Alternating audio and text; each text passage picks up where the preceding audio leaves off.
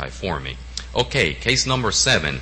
This is a patient that had a spinal procedure years ago and since then has had unremitting headaches. 2 post-gadolinium T1 weighted images, to your left a mid-sagittal one and to your right a coronal image, okay?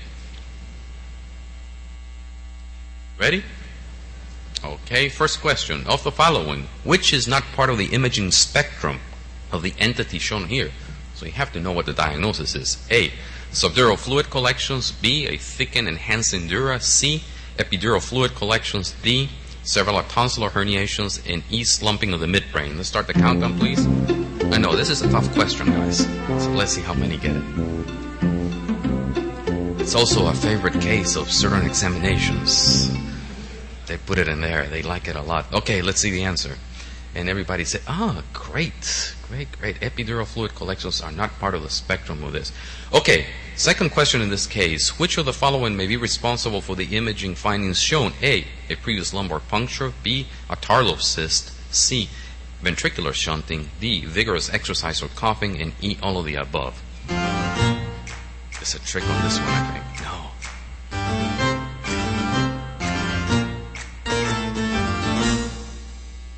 The audience likes that music. Okay, let's see the answer. And E, all of the above. So you guys are doing very, very well. I think I'm going to give you just a passing grade on the MOC. Okay, let's see what the diagnosis is. A, pseudotumor cerebri. B, intracranial hypotension. C, post-shunting slit ventricle syndrome. D, idiopathic pachymeningitis. And E, a carry-1 malformation. Okay?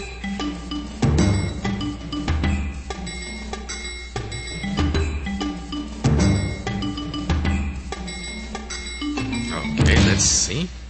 What is the diagnosis, guys? And they told me this case was too hard for you. Okay.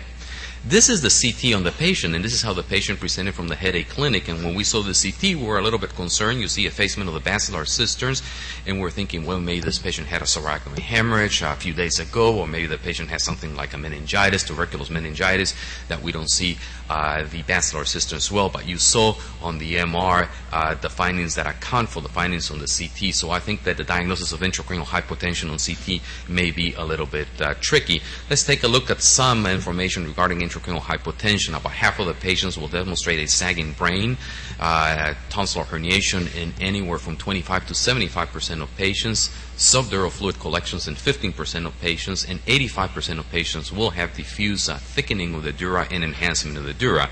You can also have pronounced venous enhancement, small lateral ventricles, and a thick spinal epidural space. We start imaging these patients with a brain MRI, and then we go ahead and image the spine. You can do an MR myelogram to see if you find a Tarlov cyst. And if you don't find anything, many people recommend a radionuclide scan to image the patients on consecutive days.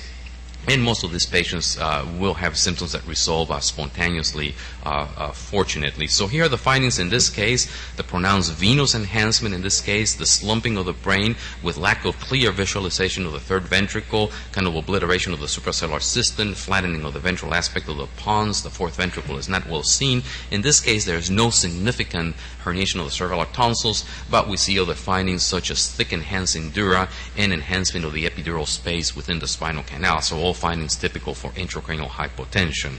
Okay, let's go on to the next case.